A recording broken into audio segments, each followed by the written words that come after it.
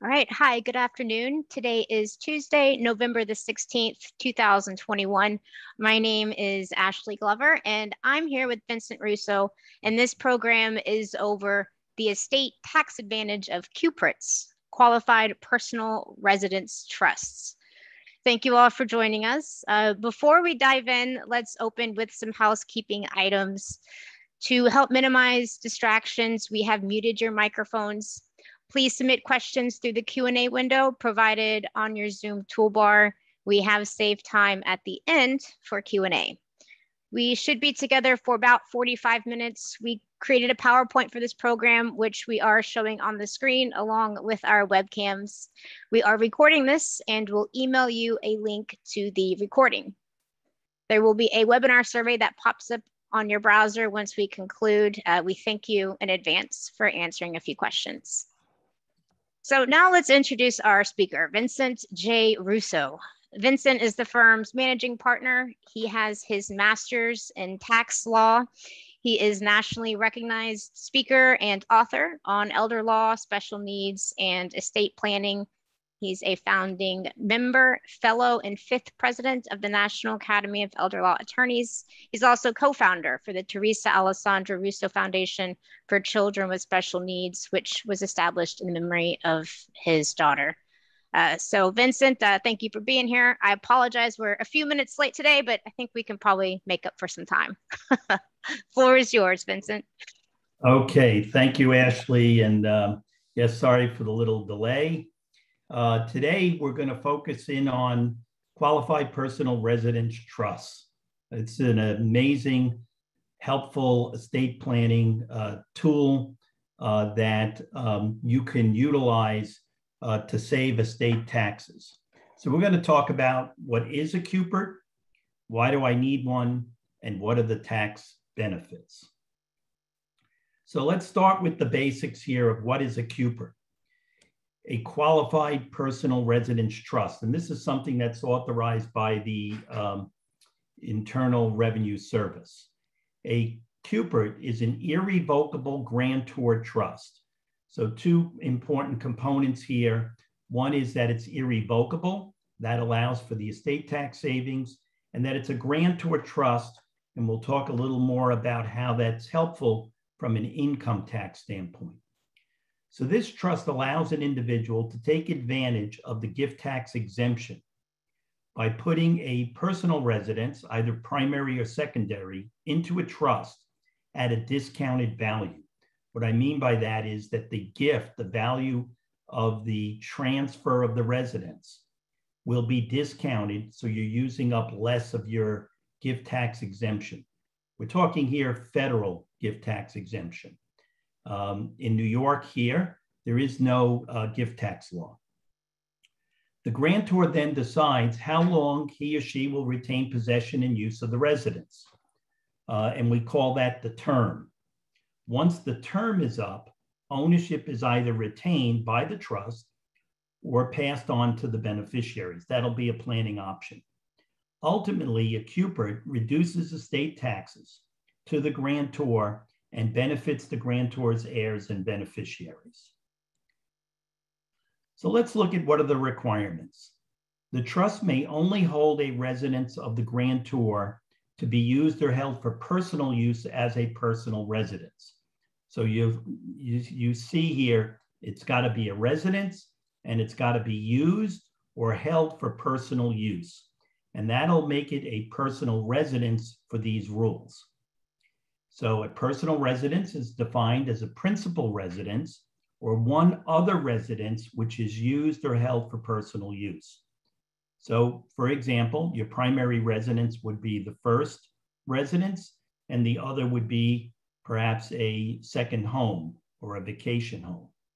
The trust may not be used for a purpose other than as a personal residence during the term. Remember, the term is a term of years where you're using the residence as for your own personal use. The trust assets in the trust are limited to the residence and any additional cash for payment of expenses. So there is some wiggle room here to put monies into the trust for the payment of expenses, and you have to follow the rules here to meet the requirements. So let's talk about that use of the residence during the term. It allows the grantor to retain possession and use of the residence. So for all practical purposes, nothing really has changed. You're going to be responsible for the real estate taxes, maintaining the home. You're going to use it in any fashion you want during the term. Now, during that term, the grantor, including a spouse and any dependents, can continue to live in the residence without any changes. And there'll be no change from a tax standpoint in terms of deductibility of, let's say, real estate taxes. This means that the grantor can live rent-free and will continue to pay any normal operating expenses applicable to the personal residence. As a result, the grantor can also claim all the appropriate income tax deductions on his or her tax return, such as real estate tax deduction. Now, there are some additional rules when it comes to qualifying as a QPRT. And I just want to highlight here what's called the cessation of use of a personal residence. So during the term, if that residence is sold, then certain steps need to be taken in order to maintain qualifying as a QPRT. Or if there was damage to a destruction of the personal residence, let's say a fire that basically rendered the home unusable. So when there is cessation of use, then steps need to be taken. And there's an option here. If you sell a residence, you'll have the option within a 2-year period to purchase a replacement residence. And depending on the proceeds from the initial sale and the proceeds needed for the purchase, there may be additional monies needed, or there may be excess monies in that QPRT, and then we have to follow the rules what to do in that situation. If a decision is made not to replace the home, then during that remaining term period, so term of years, so someone picks a 10-year term, and in year 6 they sell the residence, then there would be a cessation of use. The remaining 4 years, what happens here is that these proceeds from the sale are converted into a qualified annuity payment, which then would be made for the remaining balance of the term, or that 4 years in my example. So in effect, some of you are maybe familiar with the concept of a GRAT, and it would basically convert that cash from the sale of the residence into a GRAT. So you may be asking yourself, well, when do I need 1 or 2? As I said, you can do it for your primary residence or for a second home. So I just want to highlight here what the tax rates and exemption amounts are right now. So you can think about, do I have a taxable estate? What might that look like from a tax standpoint? And that would be a motivating factor to implement this strategy of the QPRT. Or you may be concerned that these exemption amounts may come down in the future. The federal exemption is set to sunset in 2026.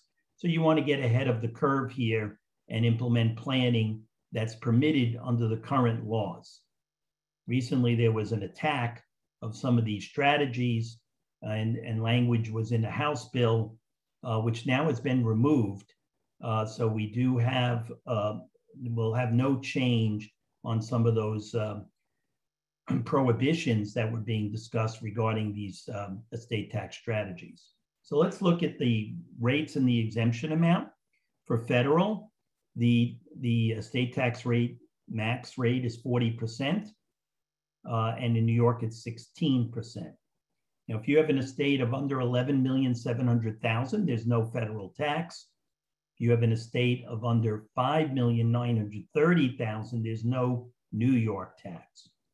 So you can't have a New York tax and no federal tax if you fall in between the basically $6 million and $11.7 million amount. Now, there's a warning here about the New York State estate tax cliff that if your estate equals or exceeds $6,226,500, then you lose your exemption completely. And New York taxes you your estate on the very first dollar. So here's a chart that gives you some examples of what the tax might look like. No federal or New York State tax at $5,930,000. Look at that state tax cliff at $6,226,500. You've got a $538,992,000 tax. In many situations, that can be avoided with estate planning. Now, if you have an estate of $11,700,000, look at that New York tax. It goes up to $1,338,800 for New York residents, those who are domiciled in New York. If you were at $23,400,000, now we've got a federal tax of over $3.3 million, a New York tax in excess of $3.2 million, for a total tax of $6,606,480. If I was married with that amount of money, and each of us have our $11,700,000 exemption, no federal tax, but if you split those assets in half and paid the New York tax, that tax would be $2,677,600. So you can kind of figure out how much you have in your estate and where you might fall based on this chart. Now, I mentioned the sunset provision. So this chart shows you what will happen in 2026 unless Congress takes action to change the sunset. The sunset means a reversal of the exemption that we currently have at $11,700,000. That gets adjusted each year upward, back to basically what it would have looked like based on the prior law. So the estimate is somewhere around $6 million. So here, if we're in 2026 with the sunset, or if Congress decides to act before, you could see how the federal tax can kick in over $2 million on $11,700,000, close to $7 million on $23,400,000, and married with the lower exemption amount, you could be looking at a tax closing in on $5 million. So that's a significant potential change. Also, the tax rate could be increased. That was proposed this year, 40 to 45%, but was not implemented. In addition to these numbers, depending on the state you're domiciled in, you would have potential additional state estate taxes. So those are really good reasons, I think, to motivate us that if you have a taxable estate, what strategies are available to minimize or eliminate the tax? Now, last week, I discussed with you SLATs, Spousal Lifetime Access Trust, a wonderful vehicle, I think probably the most popular vehicle right now. Today, we're talking about QPRTs, and the asset we're focusing in on are residences. So what are the tax benefits here? I think an example would be helpful. If a client wants to pass their house on to their children, which is valued at $1 million, how could they do it using the QPRT tax saving strategy? Currently, the client does not have a plan to move out of the house.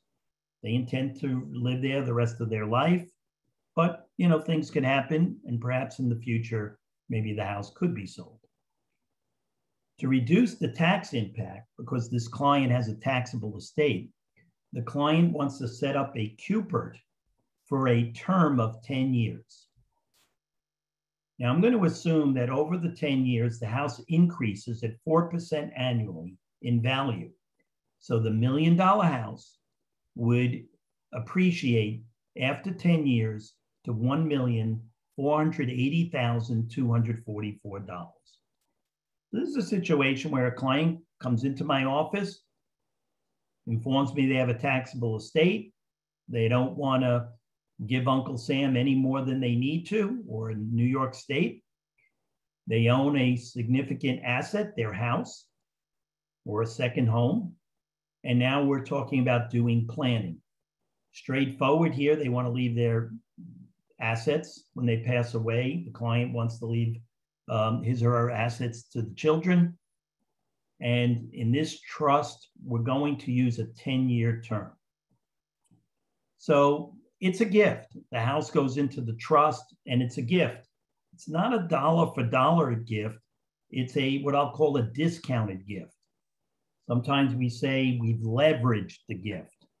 And what we mean by that is that because you retain the right to live there rent-free, that has value. And that value reduces the gift that you made. So let's say this client is 65 years old and they set up a 10-year term in their trust with the $1 million house. Now, one of the things we have to do when calculating the value of the gift is we have to understand what the Section 7520 rate is. That's a rate set by the government each month. It will vary. And that rate is basically reflecting the interest rate. And that's going to be a factor in determining the value of the gift. So when we calculate these numbers based on the facts that I've given you, the value of the non-taxable interest retained by the grantor, that's the client, the parent, is $316,730. So we subtract that amount from the $1 million, and now we've made a gift of $683,270. No problem. We file a gift tax return. By April 15th of the following year, we get an appraisal of the house. We then do the calculation for the QPRT, and you file a tax return. You use your exemption amount, your federal gift and estate tax exemption amount, against the $683,270. So no taxes are owed. So what we have in effect done is we've given away a $1 million house with the IRS valuing it at $683,000, allowing the $316,000 to not be subject to the exemption offset, and hence we're saving estate taxes on that $316,000. Now, you have to outlive the term in order to get the benefit of this strategy. If you should pass during the term, then the residence would be included back into your estate. Once the parent outlives the term, the residence is excluded for estate tax purposes. The appreciation in the residence from the date you fund it will also escape estate taxation. Here, the potential estate savings would be $358,638. That's the savings. So I got to go back and correct something I said earlier. In this calculation, the value of the gift is, I got to go up here. The value of the retained interest would be $316,730. So I might have misstated. The taxable gift is the $683,270. All right. So that's correct, what I've stated here. The reason for the estate tax savings being $358,638 is it's saving on the amount that was gifted, not subject to tax, and the avoidance of tax on the appreciation. So I think that clarifies it for you. Sorry for going back and forth. After the term, the grantor can pay fair market rent with no adverse income tax consequences, thus allowing these payments to avoid gift taxation. So once the term is up, the grantor no longer has the right to live there rent-free. They must pay fair market rent. That rent payment can be used to pay real estate taxes and maintain the home. And because from a tax standpoint, this may be a little confusing, the grantor, the parent who set up the trust, is both the owner of the trust for income tax purposes, because we put language in there making it what's called a grantor trust, and is also the tenant paying the rent. So in effect, you, the person who set this up, are both the landlord and the tenant, and the IRS says if you're the landlord and the tenant, then we ignore that there's any tax consequences to those payments. If you have a larger taxable estate, by paying rent, you're actually reducing the size of your estate by those rent payments, and they're not treated as a gift. So it's an additional way of getting monies out of your estate for estate tax purposes. So the summary here on tax benefits. The strategy removes the grantor's personal residence from your estate, including any future appreciated value, at a reduced value for purposes of the gift, which results in a reduced use of your exemption amount. Essentially, the longer the QPRT term, the larger the grantor retained interest and the smaller the amount of the gift tax exemption used, because you want to use every dollar of your exemption to the max. But here is the quandary for the client. The longer the term, the greater the risk that I may not outlive the term and hence have it come back into my estate. So each client has to make a value judgment on their particular circumstances and their propensity to risk, and decide what would be the appropriate term. The term can never be longer than the life expectancy tables. All right, so that's a discussion we have whenever we're doing this strategy. So that's the beauty of a QPRT. Now I want to just talk about the estate tax proposal, in case you're not aware that there were a number of changes in the tax laws that were being proposed in the House bill. Thankfully, all of those provisions have been removed, but it kind of was like a warning shot for us. So let me just tell you a little about what was proposed. Increasing the estate tax rate to 45%, reducing the exemption of $11.7 million down to $6 million, disallowing the use of QPRTs, GRATs, and SLATs, and ILETs as tax planning strategies that would avoid estate taxation. So those are pretty significant changes. And so it behooves all of us who, if you have a taxable estate, to think in terms of acting now to make changes, reducing your estate or avoiding potential estate taxes, because those strategies could be eliminated in the future by Congress. So some of the strategies here that we discuss with our clients, discounting gifts is, I think, very important aspect of our planning strategies. We just went over the QPRT, which does that.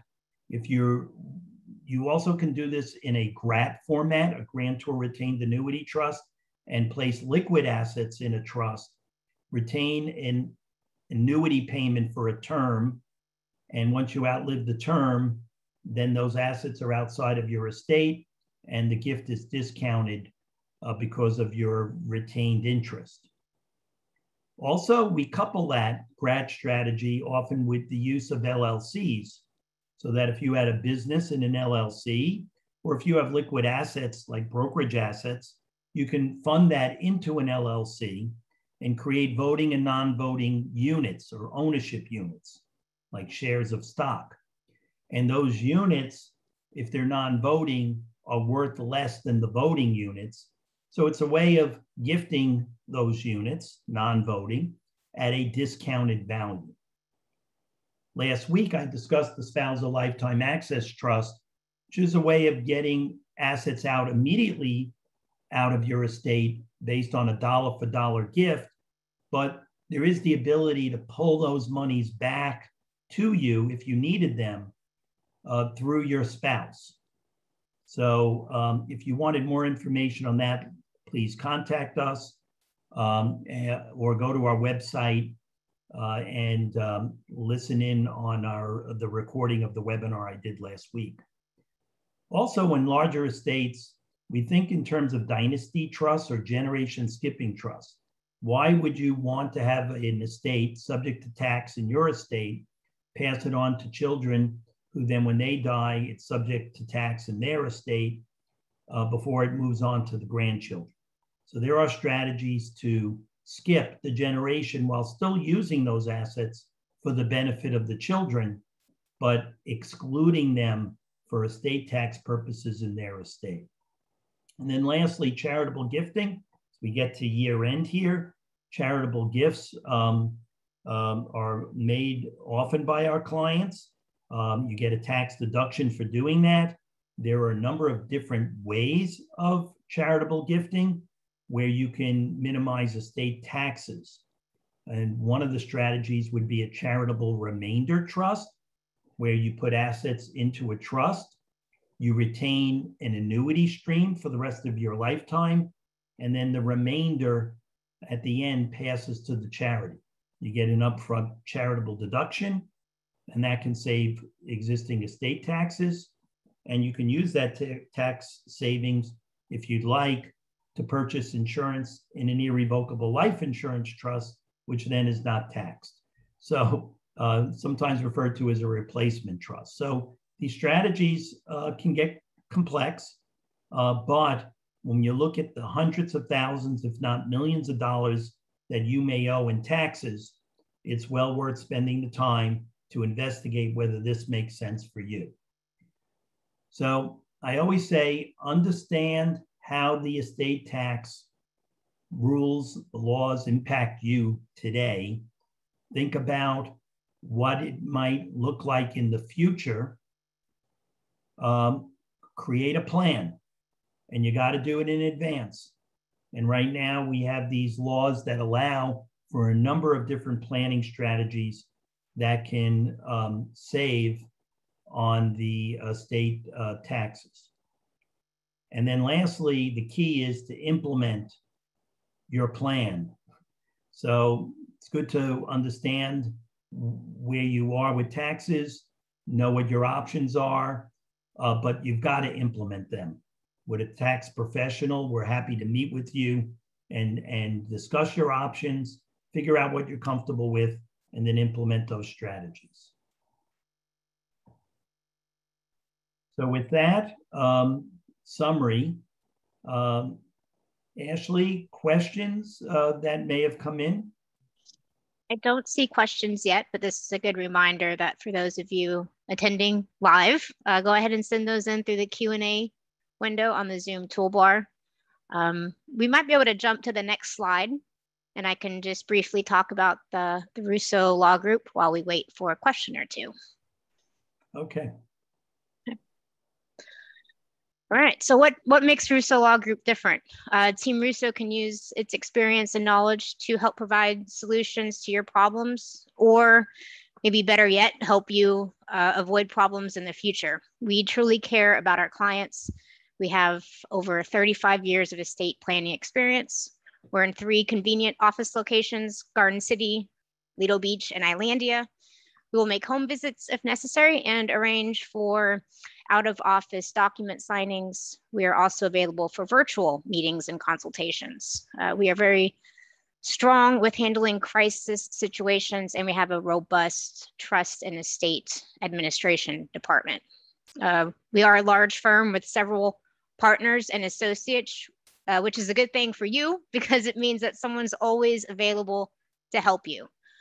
We are also ranked as a best law firm by the US News. So please put our experience to the test. Feel free to give me a call after if anyone has questions about our services, or if you'd like to speak with an attorney about your estate plan. Finally, if you're looking to do a little more research on estate tax, feel free to download Vincent's complimentary estate tax planning guide, which is on our website. I will drop the link now in the chat window. I believe the link is also showing on the slide in front of you. That about wraps it up for this one. Vincent, let me go back and see if we had any questions pop in. I'm seeing questions. So Lisa asked the question, what happens if Congress does pass to active trusts that are no longer valid? So I think the question here is, what if Congress does take steps to prohibit, for example, the use of a QPRT? If you already have one in place, it will be grandfathered. I mean, that's historically what's always been done.